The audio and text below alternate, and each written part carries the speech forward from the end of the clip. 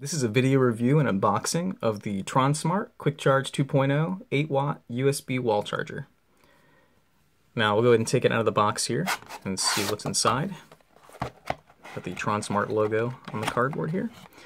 If we open it up, we've got the user manual. This just explains the Qualcomm Quick Charge 2.0 versus 1.0 and conventional charging and just a whole bunch of liability stuff in different languages.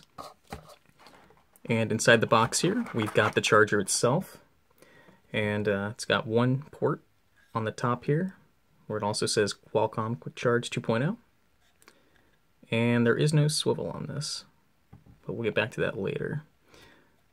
Alright, I'm going to put this aside for the moment, and under the rest of this cardboard is the 6-foot USB cable, which it's a pretty long cable considering.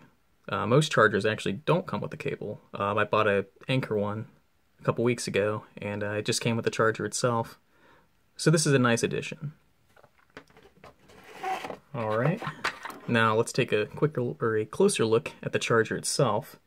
So this is an 18-watt adaptive port charger that switches between 12 volts at 1.5 amps, 9 volts at 2 amps, and 5 volts at 2 amps. But it'll automatically choose the rate, assuming your device is compatible with Qualcomm Quick Charge 2.0. And even devices that aren't compatible, it'll still charge pretty quickly. I actually charge my iPhone with this too, and it seems to charge pretty fast. Then again, I'm not too sure how long it would normally take for an iPhone to charge.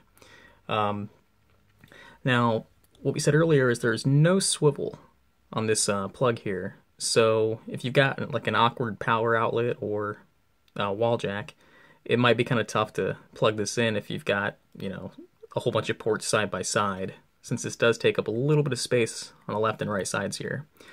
But if you've got your regular, 2-port, it'll pop in just fine without blocking this lower one. Also, one big thing that made me purchase this over the past couple chargers I've bought is this website called fakespot.com actually runs like a little analysis in all the reviews, and it'll decide if the reviews are purchased, fake, the ones where people exchange them for, free products to give 5-star reviews and all that. And it'll analyze all that and then give you an overall opinion. And this actually rated a 16.7% low quality rating, which means that only 16.7% of the reviews, which at this time there were 383, were actually low quality, purchased, kind of biased, because there's always inherent bias when you're reviewing a free product. This I paid for myself. I actually bought 4 of them just because I didn't have any other Qualcomm quick chargers, and I lost the one that came with my S6.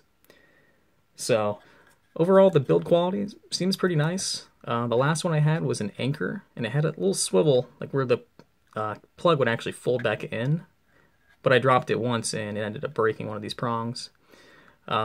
This overall feels like pretty sturdy plastic. I don't see anything issues, or I don't see any issues with this plug here getting broken. Maybe if you dropped it at the wrong angle, but in most cases, this seems like it would hold up pretty well. Overall, this appears to be a pretty solid choice for a Qualcomm quick charger, and works great with my S6, and yeah, I would definitely recommend it.